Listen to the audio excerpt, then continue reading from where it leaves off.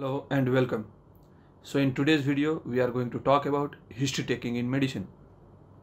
So whenever we are taking history in medicine, we need to follow a sequence.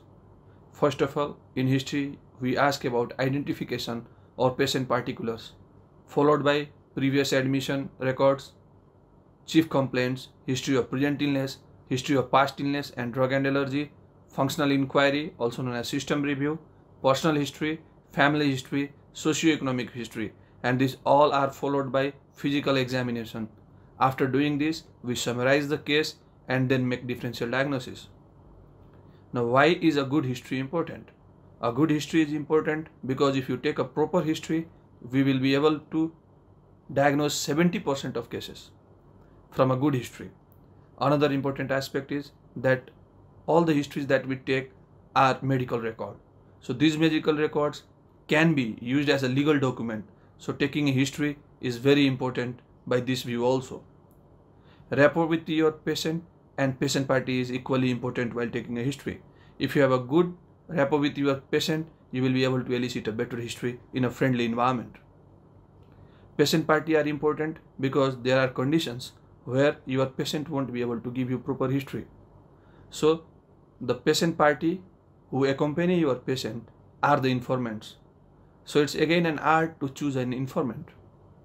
Informant should be someone who is in close contact or who is with the patient when the patient develops signs and symptoms. So if a patient has come to you who was staying away from the home in a hostel or somewhere like that, their friends are the good informants rather than the first order relatives or the siblings. So it's important to understand that not always the first order relatives or siblings are the most important informants. So reliability of the informant has to be justified before taking history.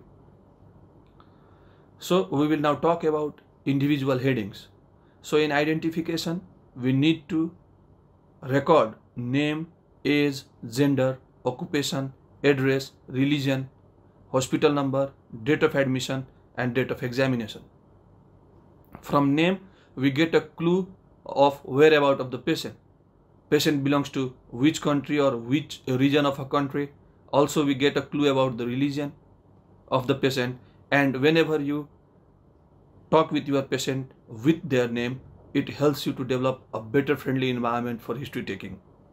Age is important because there are many diseases which are more common in younger age and there are many diseases which are more common in middle age. Similarly, there are diseases that are more common in elderly people. That's why age is very important.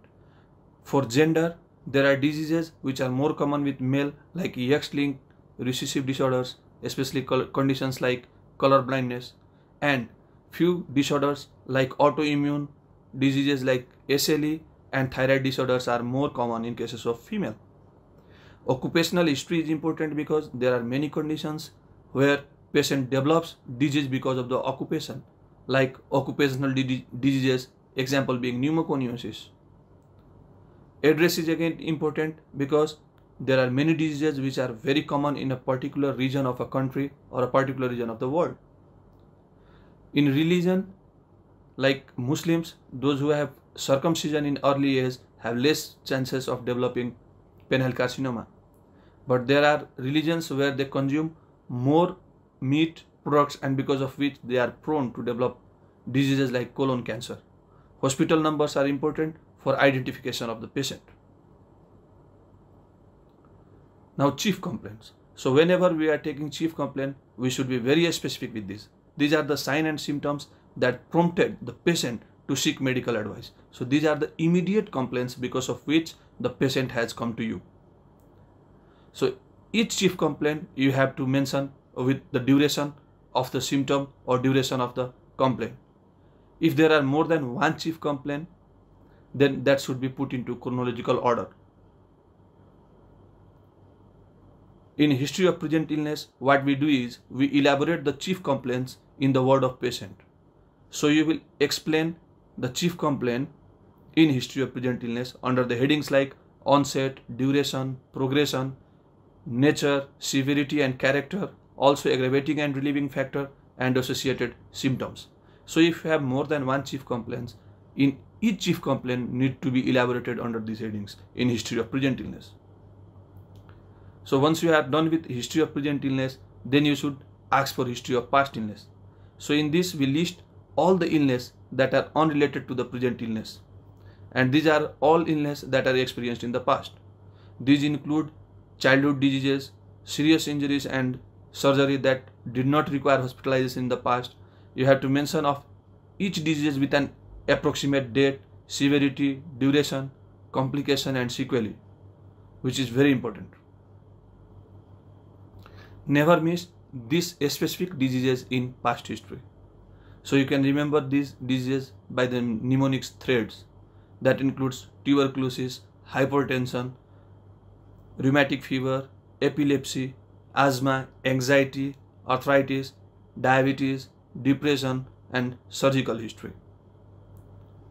You should always mention drug and allergy history. So if your patient is already on medication, you should be asking the patient about the duration of the medication, then compliance, whether the patient is taking the medicine as per the advice or not, and whether there are any recent changes in the medication, which are like any recent changes that are made by the treating physician to the patient and their medication. Similarly, you should be always writing any known allergy to the drugs. These are very important aspect in history taking. So now talking about systemic review, this is one of the most important aspect of history taking. So this is also known as functional inquiry or system review. You have to take in detail all the signs and symptoms which are related to each system of the body. So why is systemic review important? Because it helps you to have a clear understanding of the history of present illness. It is also a double check on history of present illness. It permits the examiner to group signs and symptoms that need to be considered with the present complaints. It also guides to concentrate on a specific system during the physical examination. So systemic review, these questions can be put as a positive history and also a negative history. So whenever you are taking history of a patient and you want to know whether the respiratory system is involved or not, these are the different checklists you should always remember. You should ask the patient about cough, expectoration, hemoptysis, chest pain, shortness of breath, wheezing or asthma and cyanosis. So again, I want to make you clear over here that this can be positive history. If the patient is having disease that is attributed to respiratory system, these are the different checklists, these are the different signs and symptoms you should be asking in history and elaborating each in history of present illness. But if you are suspecting a patient, or if your patient is having disease that is attributed to some other system of the body, then these are the topics that will be included in negative history. So systemic review is important for both positive and negative history. So if you want to review cardiovascular system, in history you should elicit or you should be asking about these signs and symptoms like dyspnea, palpitation, orthopnea, in the form when the patient lies down, whether the patient develops shortness of breath or not, and if the patient develops shortness of breath, how does the patient become comfortable, that what is the number of pillow that is required. Then history of paroxysmal nocturnal dyspnea in the form of after the patient goes to the bed, after 2 to 3 hours of going into bed, patient develops shortness of breath, wakes up from the bed, goes to the nearby window and tries to take fresh breath. Similarly, history of swelling of the feet, chest pain, syncope, stridor and hypertension is to be taken. So when you are reviewing gastrointestinal system, you should be asking history of loss of appetite, nausea, vomiting, dysphagia, heartburn, abdominal pain, bowel habits, jaundice, bloody, tarry or clay-colored stools and hemorrhoids.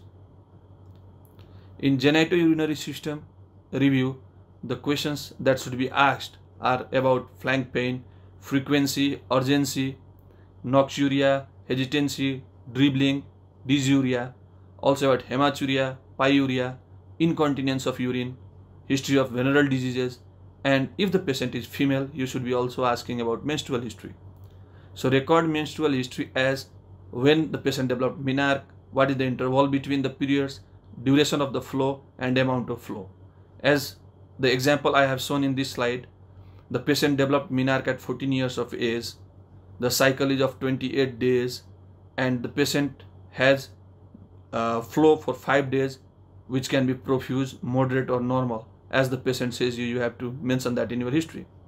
And if the patient has already developed menopause, you should be mentioning that whether the patient has perimenopausal or postmenopausal syndrome or not.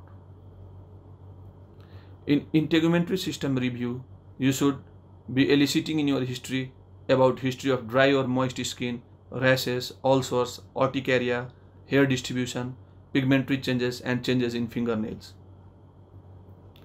Allergy is an important history that to be elicited in systemic review. So you should be asking about infantile eczema, drug sensitivity, urticaria, hay fever and asthma. In musculoskeletal system review, history should be taken about bony deformity, joint pain or swelling, limping, loss of function of limbs or joints, muscle weakness or wasting, and also of leg swellings like in cases of elephantiasis. In central nervous system review, in history we should be asking about poor memory, lack of orientation, abnormal body movements, vertigo, diplopia, anesthesia, hyperesthesia, insomnia and nervous breakdown. So once you have taken your system review, if your patient is having symptoms that are attributable to a particular system, those symptoms to be included in chief complaint and explained in history of present illness as a positive history. And then the remaining systems should be put as negative history to rule out that the patient does not have disease attributable to the other system of the body. So personal history. In personal history, you will be asking about sleep and appetite, food and type of diet, whether the patient is having veg diet, non-veg diet or mixed diet, bowel and bladder habits. Then you should always ask about addiction to alcohol, smoking, tobacco chewing, charas, gaza, marijuana, IV drug use or illegal drug abuse. If the patient is female, history of menstrual, obstructive and contraceptives should also be included. Now, these are few things that are very important to know. In most of the times during your clinical practice and also during exams, you will be asked about quantification of smoking. So whenever you are taking history of smoking, you should ask the type of smoking, whether the patient is using cigarettes, cigar, pipe, the number of cigarettes per day and duration of smoking in years. So to calculate pack year, what we do is we multiply number of cigarettes smoked per day with duration of smoking in years and divide it by 20. If you don't divide it by 20, you get a smoking index. That is, a smoking index is number of cigarettes smoked per day into duration of smoking in years. So why is it important? So if your patient is having pack years of more than 20, patient is having risk of chronic obstructive pulmonary disease. And if the pack year is more than 30, risk of cancer increases. Similarly, in case of a smoking index, if the patient's smoking index is less than 100, the patient is called mild smoker. If it is in between 101 to 300, patient is said to be moderate smoker. And if a smoking index is more than 300, the patient is said to be heavy smoker and they are at higher risk of developing lung cancer. Quantification of alcohol is another important aspect in our part of the world. So you should be knowing what are the type of alcohol and their content by percentage. So if your patient says that he or she take beer or cider, it contains 5% alcohol. Wine, champagne and homemade locals have 15%. Spirit, vodka, whiskey, rum and gin have approximately 40%. These values may vary depending on different resources, but these values I have collected as a approximate values to remember for exam and also during your clinical practice. So when you talk about quantifying, so in traditional volumes, a tea glass will contain 150 ml of water, 150 ml, water glass will contain 250 ml and a beer bottle has a capacity of 650 ml. So now the next thing is very important. So whenever you are calculating the unit, 1 unit is equal to 30 ml of whiskey or same group like spirit, vodka, rum or gin, which is equal to 100 ml of wine or champagne or homemade local, which is equal to 250 to 300 ml of beer or a cider, and these all are equal to 10 gram of alcohol. So what is dangerous drink? When your patient is taking more than 21 units per week in case of male patients and 14 units per week in case of female patients, then that is dangerous drink. To develop alcoholic liver disease, risk increases when your male patient takes 60 to 80 gram per day for 10 years and female patient takes 20 to 40 gram per day for 10 years. For cirrhosis of liver, this value is more than 160 grams per day for 10 to 20 years, which increases risk by 25 folds. For alcoholic dilated cardiomyopathy, 80 gram per day for more than 5 years is important history. Now, case questionnaire. This is very interesting questionnaire. So each letter will have an importance. So from C, whether the patient felt need to cut down the drinking, whether the patient becomes angry at other criticizing the drinking, whether the patient felt guilty about excessive drinking, and whether the patient drinks alcohol as an eye opener. If there are more than 2 years, there is problem of dependence. So now we will talk about family history. So whenever you are taking family history, you should be asking about father and mother, their age, their health, and if they are dead, you will be asking about the date and cause of death of these patients. Similarly, in cases of siblings, you will list the siblings with their ages, their health status, and if any one of them are dead, you will mention the cause of death. Family disease, again, you need to write down all the history of specific diseases in threads, as we have already discussed this in previous slides, like thyroid disorders, hypertension, rheumatic fever, epilepsy, anxiety, arthritis, diabetes, depression, surgical illness, and so on. Exposure to communicable and presence of genetically transmitted diseases, again very important family history. Socioeconomic history. In socioeconomic history, you will ask about the occupation, family, income, and education. You will also ask about the housing, what is the type of housing, whether it is kacha house or pakka house, what are the number of rooms, whether there is provision for toilet, kitchen, and ventilation. You should also ask about the sanitation facilities and then source of water, like how far it is from the toilet or how far it is from the home. So once you have taken socioeconomic history, you complete your history. So hopefully this video will help you to develop a better art of history taking. Thank you very much for watching, and any questions and suggestions regarding the videos, you can always contact me at ashrafjivanjyoti2060@gmail.com. You can always mail me or you can use the comment box. And yes, please don't forget to like, subscribe, and share the channel. We will have similar videos in upcoming days about various other topics. Thank you. Take care.